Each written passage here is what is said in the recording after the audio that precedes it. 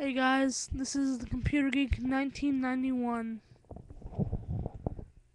Today's video, how to use a Coby MP620-4G. Now, all I have here is the MP3 player, and it is used. Now, on the outside, right here, is the on and off and lock switch. Push it up to lock it when it's on, push it down and hold it, and it'll turn on. Same thing when it's on to turn it off. Now let's see here. Oh, right here we have the headphone jack. Right there. Right here we have the USB jack to plug it into the computer. Add more songs. Right here, with the big M beside it, is the menu button. You press it when it's on, and it'll bring you back just equal sign here. That is options. The direction pad around the select button. Now let's get this baby on.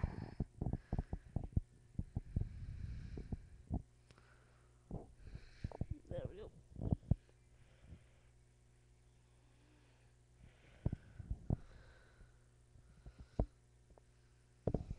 go. Okay, now your first choice is music or photo. We have music, photo, video, radio, extras, and setup. Now, music, when you first get this at factory settings, it will have one song, but first it will ask you to refresh, like this. Click yes.